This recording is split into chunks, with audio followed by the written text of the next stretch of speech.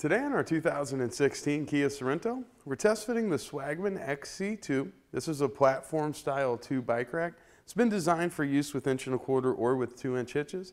Part number on it is S64650.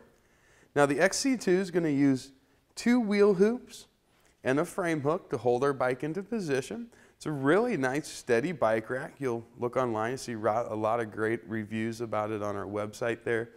The hook that makes connection with the frame, it's got a soft feel to it. It's not so soft that we have to worry about bouncing or jostling, but it's not so hard that it's going to cause any damage to our frame. Like that about it for sure. That's really the only point of contact that we have with the frame while transport.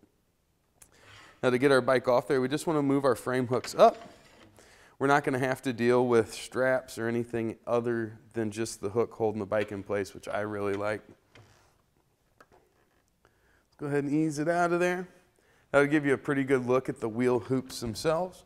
As you can see, fully adjustable in and out of the hoop arm, and plenty wide. So we get a wide variety of wheel bases and also wheel sizes that we can get taken care of. Move those hooks down. Let's get a few clearance measurements here. Looks like at the very back of our rack, we're going to have about 17.5 inches worth of ground clearance. Looks like overall, it's going to add about 17 inches to the back of our Kia.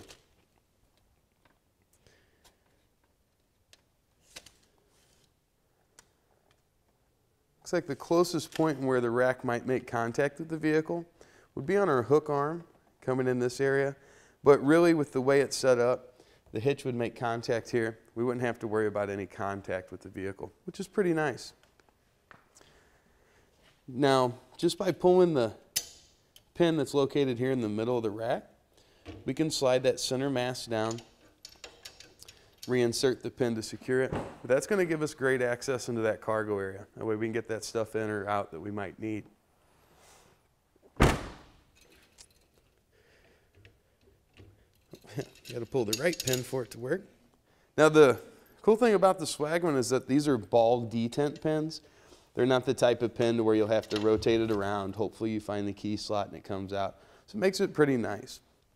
Now for additional storage options, we can actually move our wheel hoop arms right up against that center mast.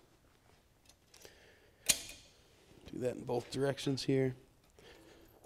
Sometimes the hooks will interfere with the knobs, so you kind of make small adjustments there to get everything to fit together nicely.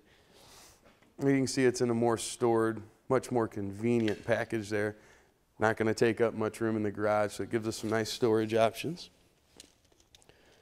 Looks like now we're going to have about 14.5 inches worth of ground clearance. The overall length is still going to be here, still going to be about the same. And then our closest point, again, that's going to remain the same. Now that we've had a good look at our Swagman XC2, we've seen how it's going to look and fit on our 2016 Kia Sorento.